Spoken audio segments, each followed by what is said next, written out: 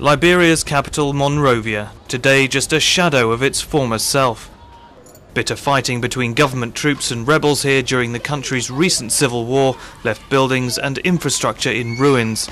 But more than 6 years after the end of war, there's still very little electricity, running water or sewers.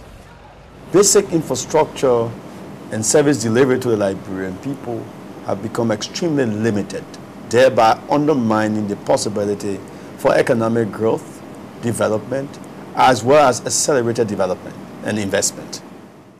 The slow pace of progress is frustrating for many on the streets of Monrovia. Here, the euphoria that swept Africa's first elected female head of state to power in 2006 is long gone. Still no jobs. They told us that companies were coming. Everybody was prepared around here to go look for a job one way or the other. And there's nothing going on. We're just living on promises. No current.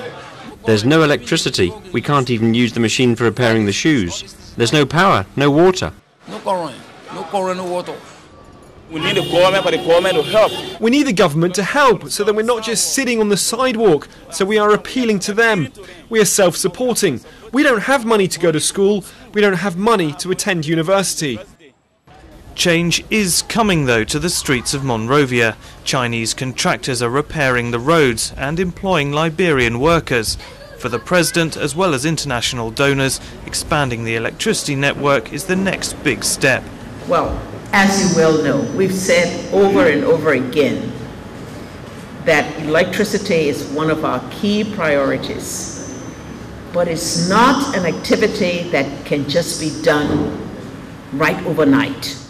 But that's little consolation for Monrovia's poor and jobless. Joseph, for one, is still waiting for peace to translate into prosperity. Gunfire, you should expect insecurity. But this is time there should be peace, actually, and hardship should be alleviated. But the hardship has increased.